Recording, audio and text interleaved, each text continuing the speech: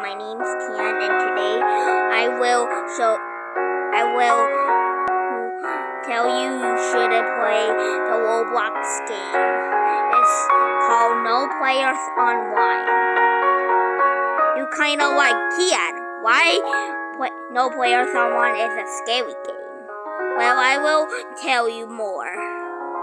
So, Noplayersonline is a flag game, and if you got a second flag,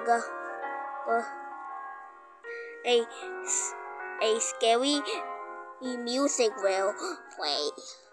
Also, if you got a second flag, a player joined the game that it changed his name every second. But if it's find you, you have to run, because if it tried to catch you, you will be disconnected. But if you got a third flag, you will be safe and finally win and escape. And I hope you stay safe in Roblox games. Bye, guys!